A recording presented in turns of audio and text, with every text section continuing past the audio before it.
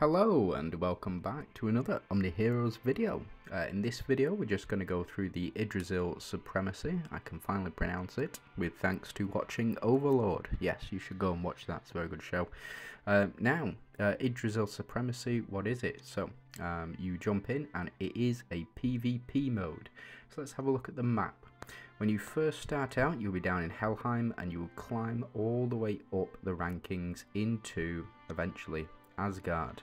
Now Asgard, there is a top 100 I believe, and you can there's also, you know, top 100, 200, 300, depends on how many people are in your war zone and how many people are competing, but you climb all the way up and eventually you get some excellent prizes. So you do get the Sacred Leaf 300, Enchanted Orb 10, and then Terra Crystal as well. Now let's have a look at the rankings. Currently slot vacant, of course. The Yggdrasil shop, what can you buy with all those goodies? Well, you can buy Gwyn, who has fallen off recently but still very good as a starting hero. Talos, who has actually come into his own with the introduction of a couple of Mystifier Monarchs. Very powerful build indeed. And Macaria, who is a carry, or was very good paired with Gwyn on the Glorian setup team. If you don't know about that, go back and check a couple of my older videos. Now you can also buy your Oracle Decrees and your Refinement Orb. I would suggest getting both of these. These are not great. Now you do have the option here. I would suggest that currently Dorabella is the best option to go for within this to build her up as much as possible, but there are plenty of other options, so just build to who you can level up. You know, start with one copy of every unit and then get them all to 3 stars, or sorry, 8 stars, and get them up to 9 stars. And once you've got them up to 9 stars, then you can start building towards just getting Dorabella up to 11, 12. And we hit the 12 mark, you move on to the next one, so on and so forth. And you do have these down here. I have bought these from time to time, just because they can be quite useful in leveling up your team. So, yeah, that's it for what you get if you win. Now, how to play. So there are usually 10 participants in every single room. You'll be placed in a room with people around your level, and then you'll have to go ahead and fight them. Now you can do that one of 2 ways. Either you can press quick match and it will find the closest person to you, or you can go quick challenge and it will challenge the entire thing. But what we want to do first is we want to go ahead and build a team. So let's go ahead and build a team. Click on lineup. And how do you build your teams in Yggdrasil? Well, firstly, we're going to look at the Season's Blessings. Now, the Season's Blessings are very important. As you can see, you get an increase of 30% attack, which is quite a high stat, especially when it goes on base. You get max HP increases by 60%, which is quite good. And you get Phantoms, you get damage boost increases by 30%. Now, all of these are relevant, and this is what you should really be building your team around.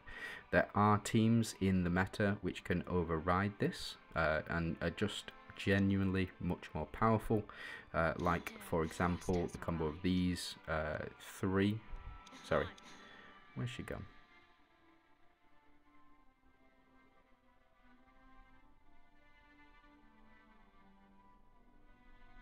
There you are. Ah, you're already on my team too, never mind. Yeah, something along these lines.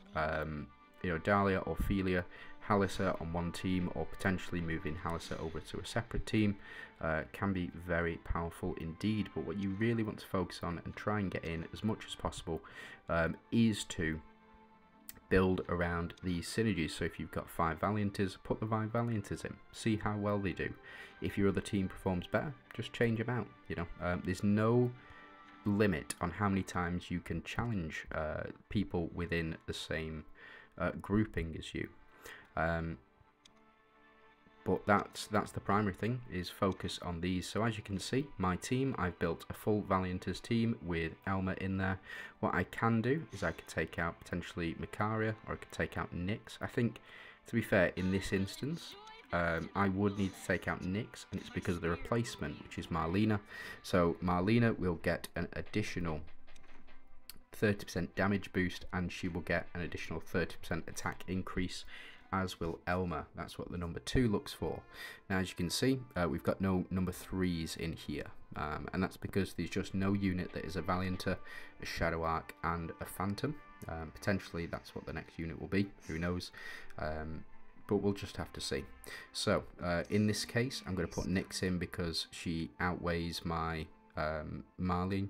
My Marlene is 10 stars, Nyx is 9 stars, but Nyx has her exclusive runes and is a DD unit, so we're going to choose Nyx over Marlena in this instance. Now on the next team, I've built around the Phantoms, and I've got 1 Shadow Arc in there, so I've got Persephone, Althea, Dahlia, Nerissa, and Janna. This is for your attacking lineup. The reason that I've gone with this is just the 5 Phantom synergy here, and Dahlia is absolutely fantastic unit. Doesn't fit particularly too well in this team, but can be very effective when fighting off enemy units as well. Now what you also need to take into consideration is your defensive lineup. As you can see here, Kumpai has challenged me and he has won, so I can revenge, but that's because he's beat the setup that I've got here. So this is Nerissa, Persephone, Janna, Althea, Dahlia, and as you can see, it's relatively the same setup because we want to focus on these blessings around here.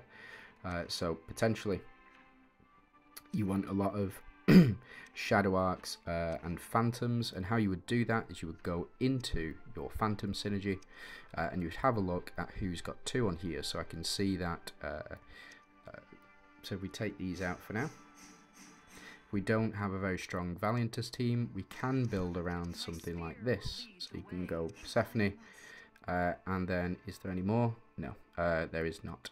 However, you know, as you can see, this team will have each body on the team will have that additional 60% HP increase.